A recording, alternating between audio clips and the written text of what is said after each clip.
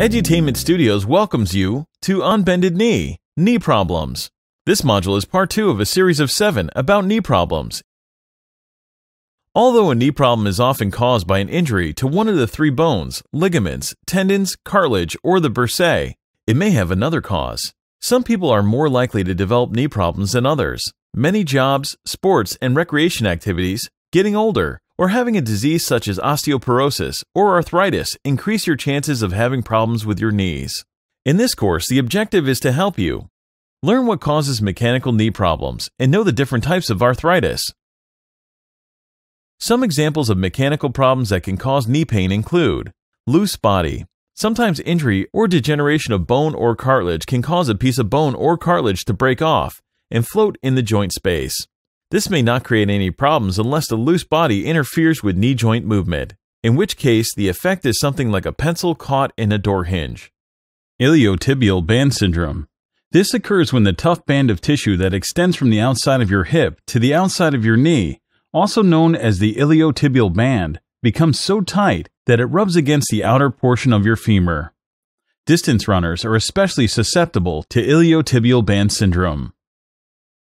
Dislocated kneecap. This develops when the triangular bone or patella that covers the front of your knee slips out of place, usually to the outside of your knee. In some cases, the kneecap may stay displaced and may even be visible through the skin. Hip or foot pain. If you have hip or foot pain, you may change the way you walk in order to spare these painful joints. This altered gait can place more stress on your knee joint. In some cases, problems in the hip or foot can refer pain to the knee. More than 100 different types of arthritis exist. Let us discuss the varieties most likely to affect your knee. Osteoarthritis is something called degenerative arthritis and is the most common type. It is a wear and tear condition that occurs when the cartilage in the knee deteriorates with use and age.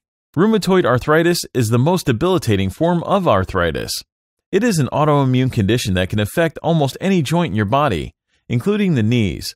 Although rheumatoid arthritis is a chronic disease, it tends to vary in severity, and the symptoms may even come and go. Gout is a type of arthritis that occurs when uric acid crystals build up in the joint. While gout most commonly affects the big toe, it can also occur in the knee.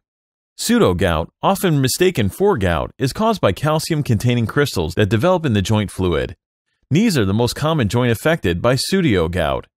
Septic arthritis is when the knee joint becomes infected, leading to swelling, pain, and redness. There is usually no trauma before the onset of pain, but often occurs with a fever. Please feel free to investigate these sites and others for more information, and remember to bring any concerns or questions in to discuss with your doctor. Thank you for joining us today for part 2 of 7 on knee problems, and please join us for part 3.